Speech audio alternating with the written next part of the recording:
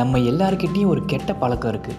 நமக்கு ஏதாவது நல்லது நடந்தால் அதுக்கு நாம தான் காரணம் அப்படின்னு பெருமையாக சொல்லி மாறுதட்டிப்போம்.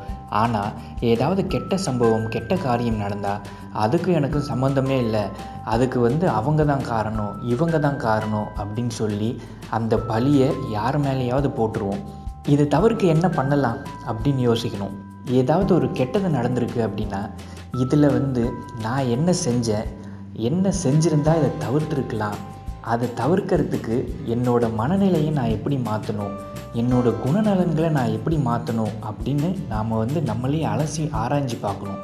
அப்படி பண்ணும்போது எது நடந்தாலும் அதுக்கு முழு பொறுப்பு நாம தான் அப்படின்றது புரியும். தினமும் காலையில் எழுந்த உடனே கண்ணாடி கிட்ட போய் நின்று இன்றைக்கி எது நடந்தாலும் அதுக்கு முழு பொறுப்பு நான் தான், நல்லது நடந்தாலும் சரி கெட்டது நடந்தாலும் சரி முழு பொறுப்பை நானே ஏற்றுக்குவேன்.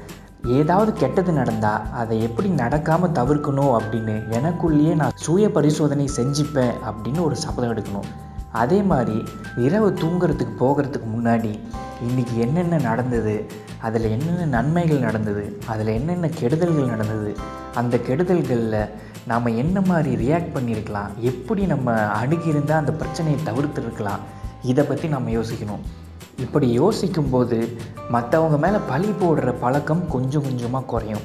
நம்மளை சுற்றி எது நடக்குதோ அதுக்கு நாம் தான் முழு பொறுப்பு.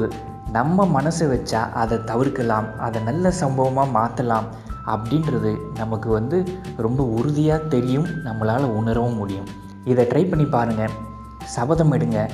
எது நடந்தாலும் அதுக்கு நான் தான் பொறுப்பு அப்படின்னு சொல்லி அந்த நாளை தொடங்குங்க.